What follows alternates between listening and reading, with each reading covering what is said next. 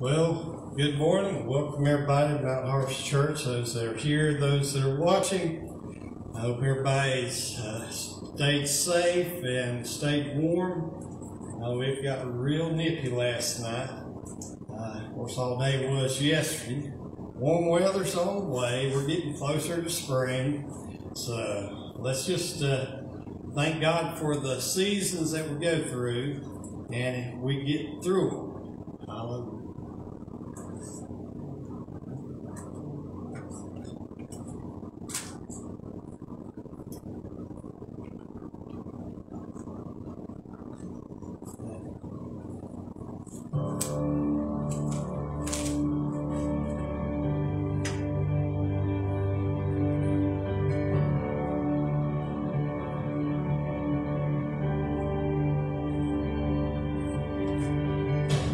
In this time of desperation, when all we know is doubt and fear, there is only one foundation. We believe, we believe. In this broken generation, when all is dark, you help us see. There is only one salvation. We believe, we believe, we believe in God the Father. We believe in Jesus Christ.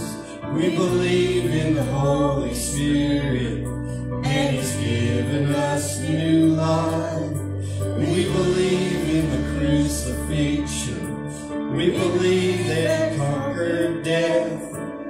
We believe in the resurrection, and He's coming back again. We believe.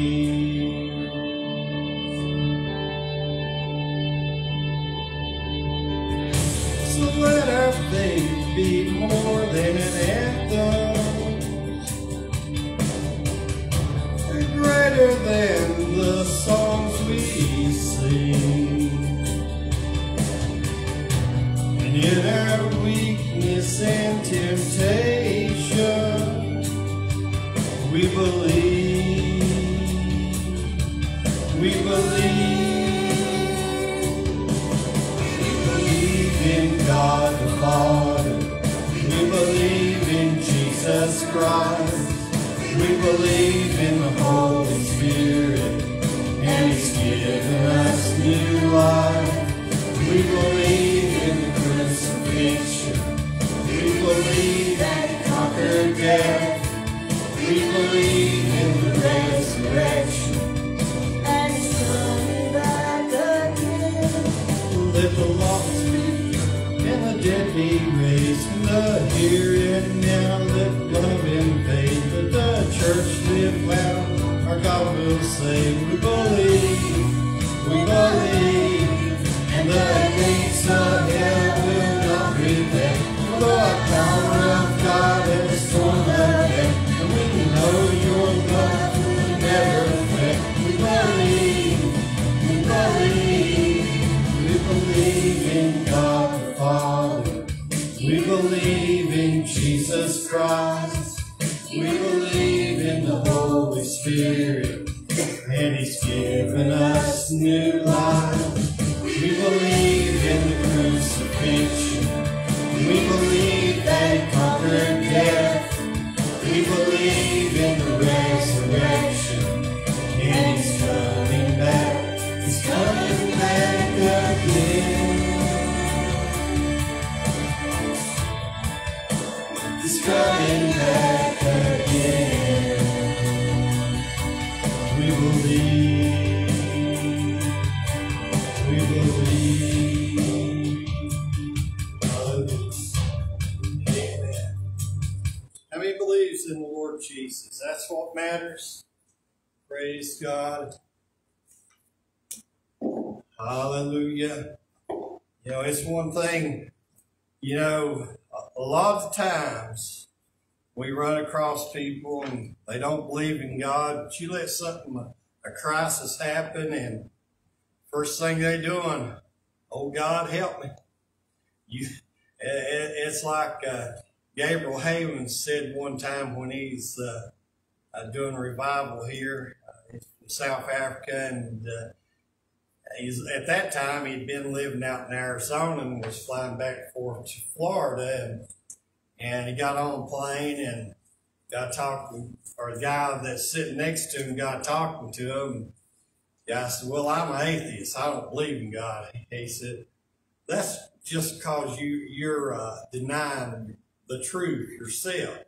He said, what do you mean? He said, well, when we get up to 25,000 feet, and if you've seen the engines fall off the wings, and then the wings fall off the plane, I'll guarantee you that before the plane crashes, you're going to be crying out to God. And it's going to be Jesus Christ that you cry out to. And he ended up witnessing to it and kept in contact with him. And I think that guy finally got saved about 6 months later. It took a little bit of talk, but you know, a non-believer is just somebody that's deceiving their own self. All right, got your Bible. Let's do a confession of faith. I'm going to try not to forget this like I have often on. So you got your Bible, hold it up, say it like you meant. This is my Bible. This is my Bible. I am what it says I am. I am what it says I am. I have what it says I have. I have what it says I have. And I can do what it says I can do. What it says I can do. Today I'll be taught the Word of God. The Word of God. I boldly confess. My mind is alert. And my heart is receptive. I'm about to receive the incorruptible, indestructible, everlasting seed of the Word of God. I'll never be slain. Never, never, never. I'll never be slain in Jesus' name. Amen. Hallelujah. I want you to be turning in your Bible to James chapter 1. If you looked on Facebook, you'll know that the title is What You Don't Conquer Will Conquer You. James what? Chapter 1. Hallelujah. You know, often we go through things and we don't understand why we go through. And that's why we have the Bible. From Genesis to Revelation, the Bible has a record of people that versus Satan, demons, of people that are either conquering or being conquered. Genesis, we have the fall of mankind, and you know, they have fallen into a sinful nature. You know, we're born with that sin nature in us, and from the time that Adam and Eve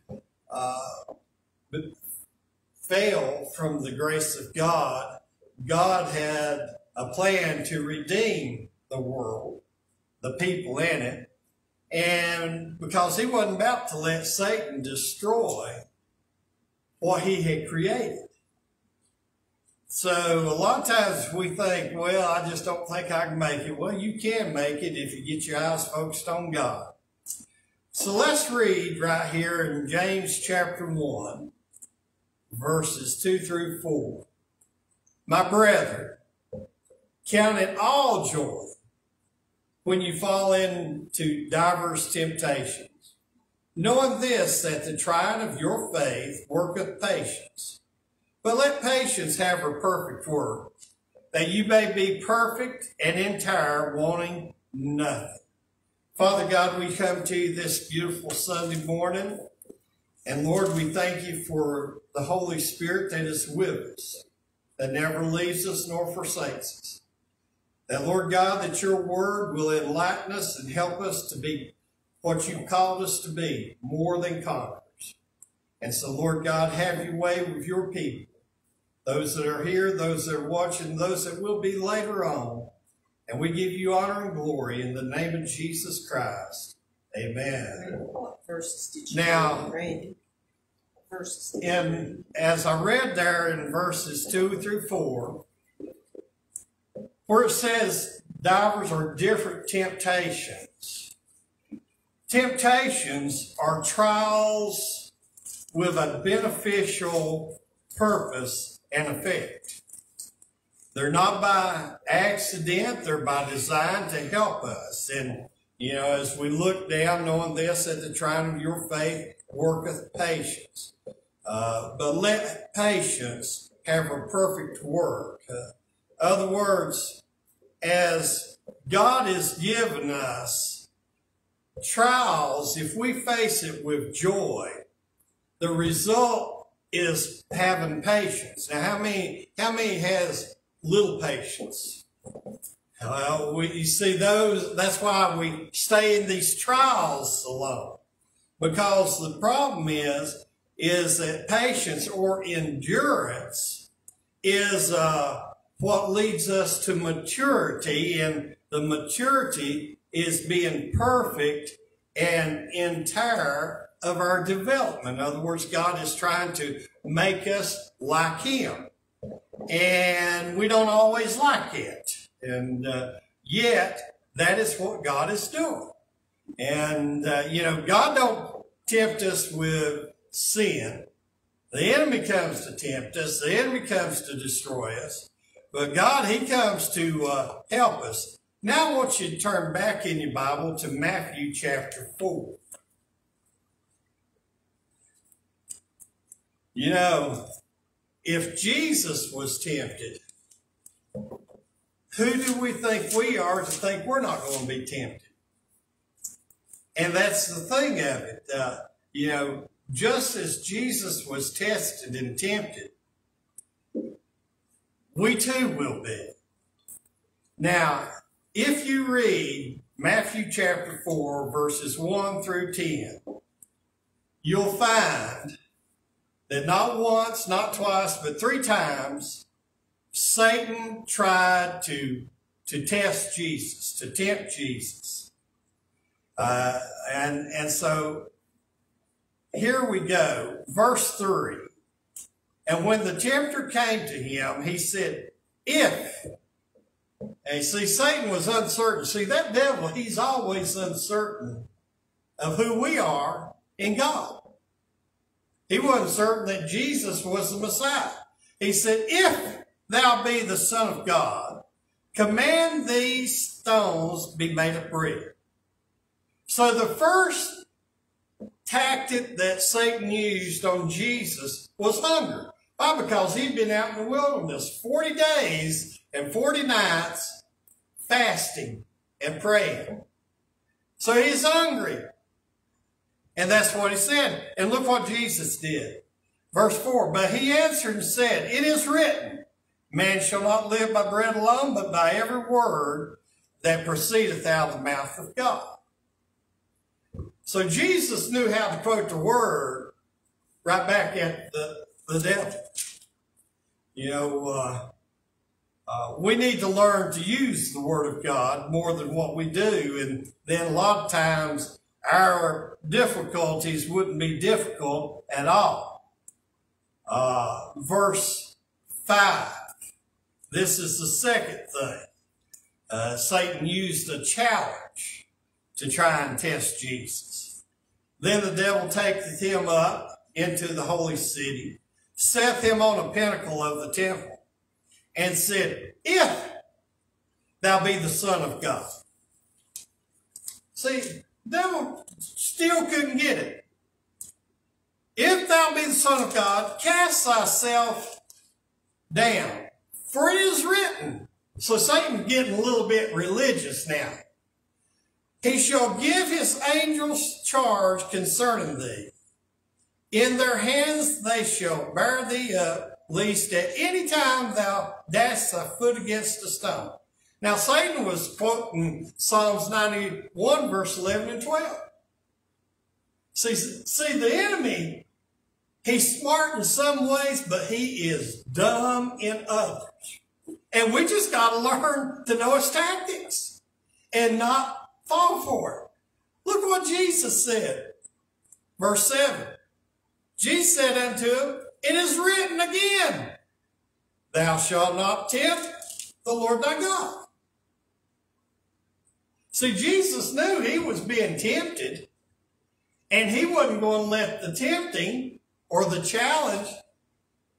How many remembers when you were young and you dare one another? And you went from daring one another to a double dog dare.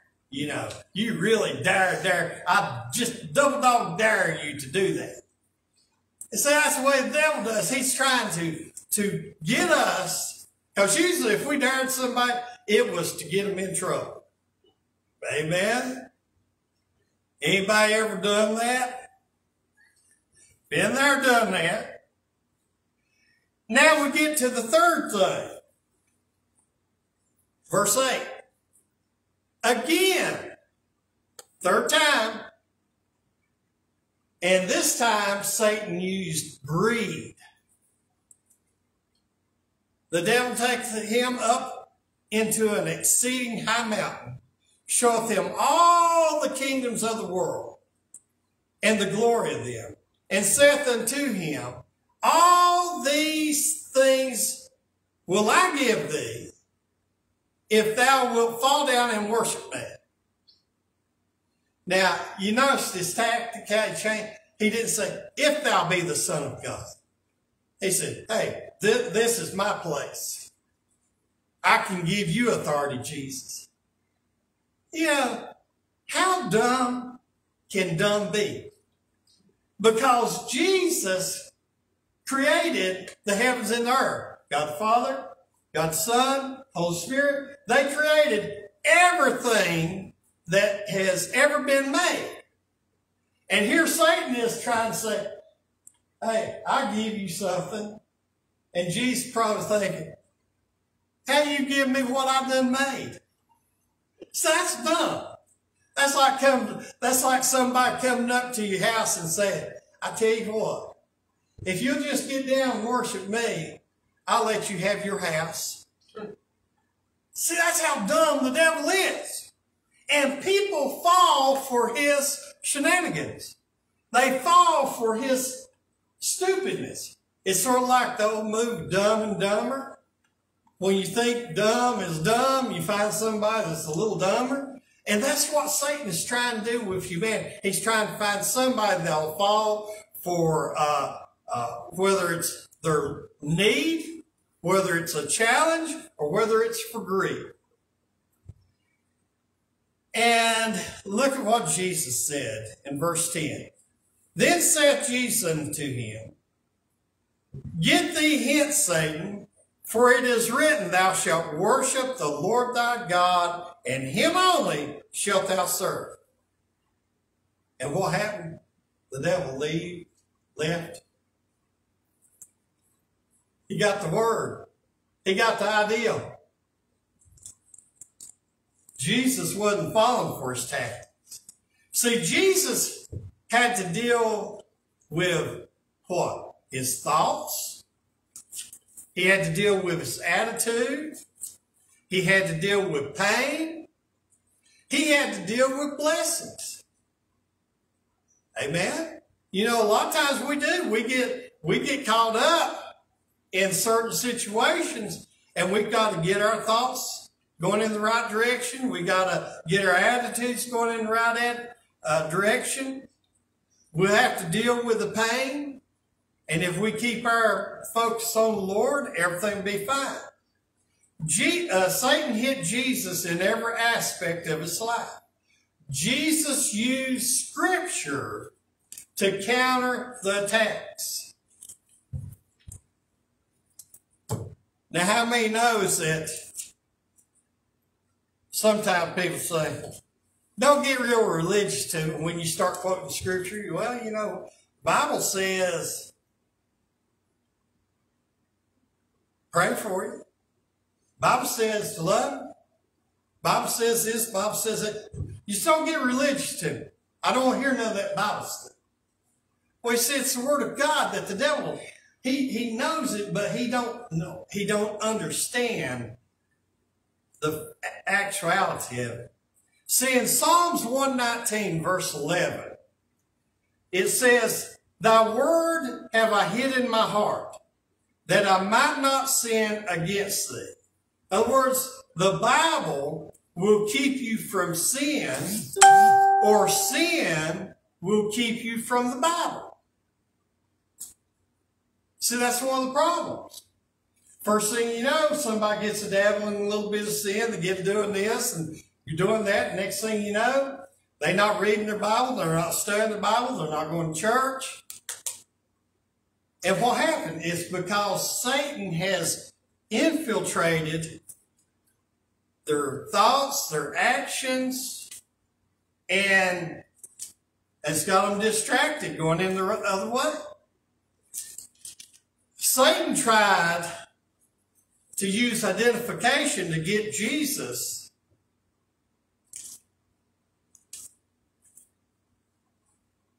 to confess. He said, if thou be the Son of God. Well, how many times have you said, well, I'm a Christian? You know, people say, are you religious? No, I'm a Christian. Well, that's a religion. No, it's a way of life. Well, isn't that what religion is? No, because Christianity has an outcome. I win. I've got eternal life. I don't just die. I'm not just put in a grave or turned back into ashes. I've got eternity to look forward to. And see, people will test you to see where you stand. They'll test you with morals. You know, I think about John chapter 15, verse 16, where Jesus said to the disciples, he said, you've not chosen me, but I've chosen you and ordained you. In other words, y'all think that you're here by accident, and God says, no, you're here by my design. See, belief, if you don't believe in the Word of God, then you will fail the test by being immoral or committing sin. Jesus never let his circumstances cause him to make irrational moves or judgments. Now, I have to say, sometimes I've been guilty of that. Act too quick, speak too quick, and not think things out. But Jesus, you know, when you start reading the Gospels, they wanted to trap Jesus. He knew what they thought. In the Gospels it says he knew what they were trying to do. And he would turn the table on them. And there's times, the one time they was going to try and stone him. And he just departed. He walked right through the midst of them, it says. And they couldn't grab hold of him. They was afraid to. But he did. And then they got it in their idea they were going to make him king, which wasn't the plan of it. He was the suffering Messiah. He had to come and pay a sin debt. You see, Jesus always would find a way of escape when necessary without compromising his integrity. We need to learn to do that. You know, we can find, when you look in the Bible, great men of faith, women of faith, that messed up, but they got up and kept going. Abraham, he lied because he was afraid of the king that liked Sarah. And so when the king said, who's this woman? Oh, that's my half-sister. is his wife. Now, how many of you women would be mad if your husband said, that's not my wife? And King liked her. Abimelech, I think it was. King liked her. And God got on Abraham's case for lying and revealed it to the king. And the king came back and said, why'd you lie to me? Because that is your wife.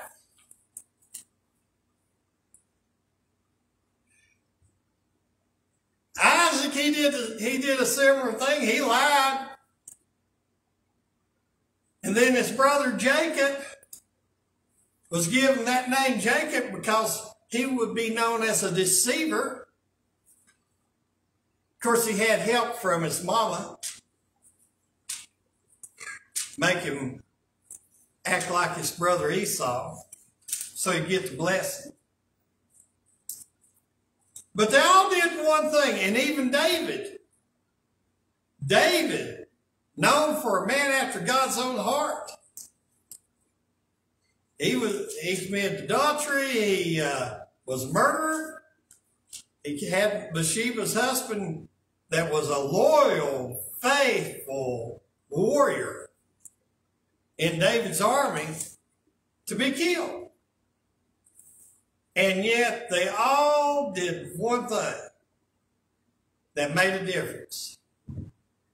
They repented, and then they continued with God. They looked up, they got up, and never gave up. See, that's what we have to do. We have to look up, we have to get up, and we have to never give up. Because, you know, if we keep our eyes on the Lord, we can't help but to win. Now I want you to go to Romans chapter 8.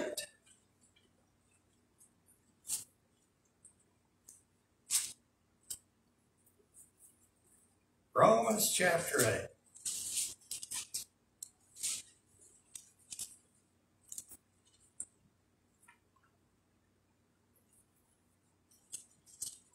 This is I want to get verse 26 through 28 to start with. Likewise, the Spirit also helpeth our infirmities. In other words, our weaknesses. How many of y'all got a weakness? How many knows that there is certain things that somebody could do and automatically you would just go ballistic? I mean, it would just trigger, cause you. Reading that, Romans 8. Huh? Romans 8 what? Verse 26. Okay. Triggers you into doing what you wouldn't want to do. And so, for we know not what we should pray for as we ought. But the Spirit, it says itself, it should be Himself, maketh intercession for us with groanings which cannot be uttered. In other words, you don't know how to pray, let the Holy Spirit in you pray. You might not understand a word of it, but I can tell you what, He knows, God knows, and it's like Satan can't decode the Holy Spirit language to God the Father and God the Son. Verse 27, He that searcheth the hearts knoweth what is the mind of the Spirit, because He maketh intercession for all the saints, or for the saints, according to the will of God. Verse 28, and we know that all things work together for the good of them that love God, to them who are called according to His purpose. See, we have to have the right attitude. We have to have our thoughts are going in the right direction. We have to be looking at the right source. No matter what the surroundings may bring, you are a conqueror. Nothing can keep you down. Well, let me just show you that. In verse 37 of Romans chapter 8, Nay, in all these things we are more than conquerors through him that loved us. And the words more than conquerors, as I've explained many times, is Hooper, H-U-P-E-R, Nikao, N-I-K-A-O. We get the word Nike. Nike means victory. God says you just don't have victory. You are super victorious. In other words, you're just not barely going to win to get in. You're going to bust the gates wide open because you are a super winner. And we have to understand that. You may be down for a moment, but you're not out. God's just getting ready to help bring you up and bring you in. All things work for the good of them that love the Lord and are called according to his purpose. I don't know what the future holds, but I know who holds the future. And if I trust in him, I can't help but to win. Whether it's sickness, troubles, or trials, God is always getting ready to intervene on his behalf. We read the scripture, Isaiah chapter 55 and Peter 2:24, where by his stripes we are healed, by his stripes we were healed. One was present, one's past, and we're New Testament, so Jesus didn't went to the cross, so by his stripes we were healed when he went there. Now, we don't understand a lot of things that go on. What we have to understand is God says we have done been. So we have to get that in our mind. We have to get it in our heart. And just like Jesus, when he was confronted by the devil said, how many has been sick? And the devil said, you think Jesus is going to heal you? You are sick. You got this and it is terminal. That's like that time. I know what AA teaches. And it's like when I was doing ministry down at the Life Center. And there was a young man and young lady come in, and I don't know if they were related or there, but they were close, and they said, well, turn back to the Lord last Sunday. Hopefully God will help us with this sickness that we've got to deal with for the rest of our life. And I said, do you believe the Word of God? Oh, yes, believe the Word of God. I said, turn your Bible to Psalms chapter 103. So I gave them time. They turned there. I turned there. I said, what does it say in verse 2 and 3? Bless the Lord, O my soul. Bless the Lord, forget not all thy benefits, who forgive us all of our iniquity, and who healeth of all our diseases. Yeah, they said this disease that we'll always have. And I said, now, what disease does that not include? And they looked at their Bible, they looked at each other, then they looked at me. I said, you see, the world's always going to try to tell you that you can't get better. But the Word of God says you can get better because He's done paid the price for it. And that's why Jesus, when He was confronted by the devil, He kept focused on what the Word said. Others would probably have given up. Others would have just said, Lord, just take me on. And yet, God is different. Paul said that I may know the resurrection power. Paul said, I want to see it. I want to know it. Look in verse 38 of Romans chapter 8. For I'm persuaded. He says, I'm persuaded that neither death, nor life, nor angels, nor principalities, nor powers, nor things present, nor things to come, nor height, nor depth, nor any other creature shall be able to separate us from the love of God, which is in Christ Jesus our Lord. In other words, he's saying, I am going to win. I don't care what the devil says. I don't care what the doctors say. I don't care what the stock market says. I don't care what the news says. I'm going to go by what God says. You see, that's why whether you see it or not, whether you feel like it or not, God is getting ready to just open the door for you to go through in victory. Some people are already walking in victory. Others are getting ready. And then others don't know what to do. You see, you got to remember where you were and where God is taking. And so that's why, as it said in verse 31, what shall we then say to these things? If God be for us, who can be against us? If God be for us, who can be against us? Satan can't. But we've been covered by the blood. We are the body of Christ. The feet of Jesus is on all principalities and powers and rulers of darkness in high places.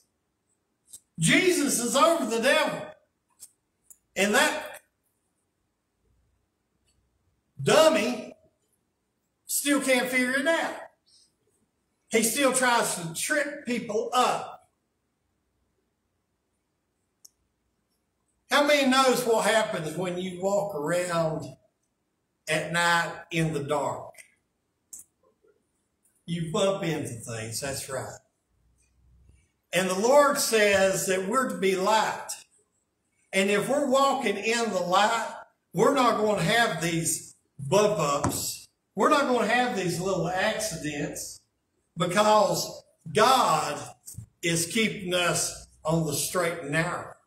God is keeping us walking in his covering. And if we get outside of it, yeah, we can get back in, but sometimes it is a painful experience. You know, if God be for us, who can be against us? If I'm walking with the Lord. And that's, you know, that is one of the amazing things in life is that a lot of people, they stand behind the Christian curtain, though they're not walking like Christ, and then they get upset. Well, don't get upset. Get upright with God. Get back in the grace of God, in the mercy of God, so that you can be blessed by God and overcome the trials. That's why, as James said, what was it he said? James chapter 1, verse 2, 4. Knowing this, or my brethren, count it all joy when you fall into diverse or different temptation. How often do we count it all joy? How often we say, all right, God, there's something going on, but you on the throne, and it's going to work out in my favor. While typically, oh God, help me, Jesus. You know, we get a little bit of that soul going on. Oh, Lord. Help me, Lord. Now, did you ever hear Jesus say, oh, Father, help me, Father? The only time that you ever saw Jesus at his weakest point was when he was in the Garden of Gethsemane. And he says, Father, if it be thy will, let this cup pass. But if not, I'm going on. And then on the cross, he said, Father, why hast thou forsaken me? Now he fulfilled Scripture because it done been spoken that that would happen. So he fulfilled it so that they'd say, yep, yep. You see, that's the amazing thing about the Word of God. To this day, they are still finding evidence of things that the Bible says happened, and it happened. That's why the naysayers are more than who was Max Lucado. He was a non-believer, and look at him. He's wrote some fantastic books. He said, the more I studied to try to prove that there wasn't no God, the more I found out there was a God. And he accepted the Lord and has become famous for a lot of his writings. See, we don't know what God has for our tomorrow. But if we let God be our today, he'll get us into our tomorrow. And as we go, we're not going just barely getting in. We're going super victorious. Hallelujah. That's why I've always said, when God gets through doing what God's going to do here at Mountain Harvest Church, people will stand back and say, that was God. That was God. Because that's all I can say. It's the Lord. Hallelujah. Count it all joy. Count it all joy. Jesus said, I give you joy, that your joy might remain. The world gives you tribulation, but if you're walking with the Lord, you're going to have joy. Our mind's what is the hard thing to deal with, because our mind goes by the feelings, by the flesh, by what it sees, what it hears, instead of what the Word says. That's why God works from the heart, and that's why he has to transform our mind. Romans chapter 12, verse 2, be not conformed to the world, be transformed by the renewing of your mind, that you may prove that which is good and acceptable and perfect will unto God. God says, I want you to prove that you believe my word. And we always say, God, I want you to do this. God, take my anger. And God will say, I didn't give it to you. I don't want you to have it. Let go of it. Because it's supposed to die with the old man. We're supposed to be a new creature, a new feature, a new future. Amen? I'm not who I used to be. And I'm still not got quite where I need to be with the Lord.